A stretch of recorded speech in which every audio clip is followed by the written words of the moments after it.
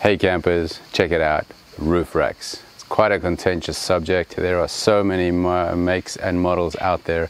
There's some really clever stuff as well, really well made stuff. Can get quite pricey, but then at least you know the quality's there. This is our roof rack. I've modified it a little bit. I want to take you around it, tell you what the good parts are and the bad parts. Let's check it out. So I think you're all quite familiar with a brand that has blue packaging, and you might be shaking your head thinking, what have you done? There's one reason mainly for having this roof rack as it is on our truck, and that is time, dosh, ping ping, all that kind of stuff. We don't have much of it, so we can't afford a really expensive roof rack. This is what I've come up with, a flat pack. Can you believe that? This thing came in a box about that by that and about 2 meters long. All the pieces were disassembled and it came through the post. Can you believe it? So basically what we did, and what I had to do, is assemble it all with the bolts, all these corner pieces. Basically this piece here is connected to this bracket here, and there's a bolt that goes through the side rails. So it assembles pretty well, everything fits, all the bolts are there, everything you need for it, and it actually fits as well. It fits exactly in the gutters.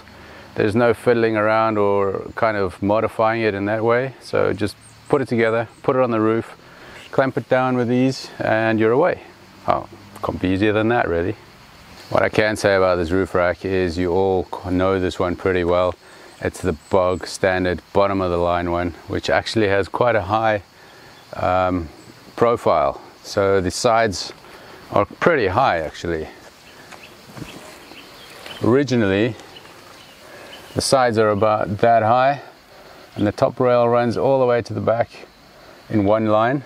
You can choose, you can specify if you want the bottom carrying part of it to go straight along all the way to the front, which means it's about here, or you can have it lowering following the roof line, and from here it lowers forward, and that's the one I chose. But the main reason I modified it is our roof tent. Our roof tent's 140 wide, so is the roof rack, so that wasn't going to work. You can't mount it on there on the side rails. So what I did, I would cut these down as much as I could, which is about the height, which is the height of this bracket here with the bolt holding the cross members on. And what I did then was mounted the roof tent on some boards, some planks about 6 centimeters high. So we've got a little bit of room between the roof rack and the bottom of the tent. So that worked out pretty well. What I did then is I followed the profile of the front bottom rail, which actually dips along with the line of the roof. I did that with the top as well, and actually if I look at it, I'm pretty happy with that. Obviously what you do then is you paint it black, because yeah, it's galvanized. Galvanized, yeah, I know some people like that kind of style. I prefer just black and white. It matches the mud guards, the tread plate. Painted this black as well. Remember I told you that in the previous video? So to have then a galvanized roof rack wasn't going to work for me, so I gave it some hammerite. I think it's hammerite coming off. Let's have a look at the top as well. So here we are on the top of the roof. I've put some boards here. These are planks, I think it's fencing or decking or something. It is an oak. It's an outside wood. It's a weatherproof wood. I've painted that black as well, but that's slowly coming off. It's weathering. Actually looks quite cool. It's probably the strongest part of the roof rack, if I'm honest. I don't know if that adds to the rigidity, but I put it here so we can sit on it. You can have a seat, have a sundowner here. Gives us access to the front of the tent as well, not just from the back, but we can walk on here. We can put our crates on here. We can put jerry cans, whatever you need. This little bit of wood planking gives us a little more support, a bit more to walk on, because frankly the gap between these two here and the two here is like, I think it's 40 by 50. It's quite a big hole. You don't want to go stand on your roof by mistake, so I'll put all this on here, and it's actually worked out pretty well.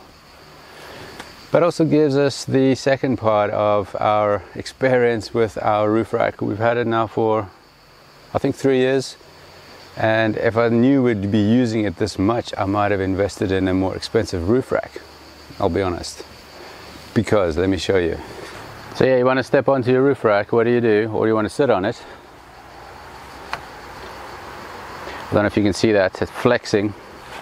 If I stand on it, see that? That's pretty much quite a lot of flexing, I have to say.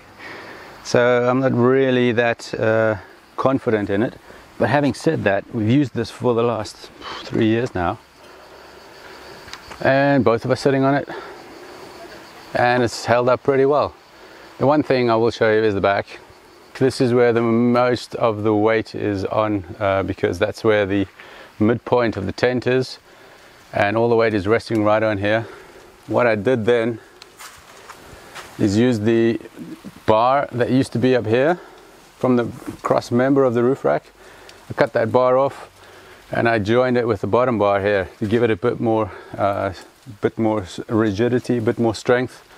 Even so, you can see that's just a light pressure. So I think there's a lot of weight on here. It does bend a lot. This part here, this weld broke off. I put a little bracket up here.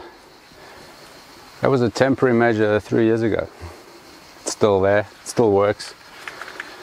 So yeah, that's quite a bit of a downer. There's a lot of flexing in it, but also the cross member at the back, even though these are wood, which gives me a bit more support laterally, it has sagged at the back, so the whole tent is a little bit lower here than up here.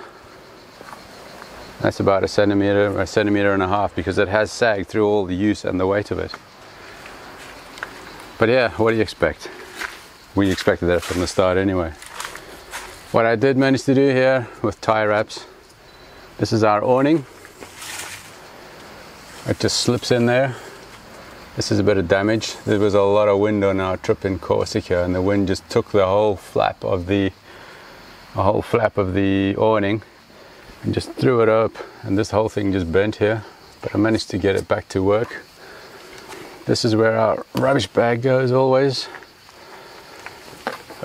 It actually doesn't really bend these gutters where the feet are, the brackets. That's not too bad. You can see I've just used pop rivets. That one actually broke. There's no welding involved here, because I'm not one of those guys who knows how to weld, but I did get around it.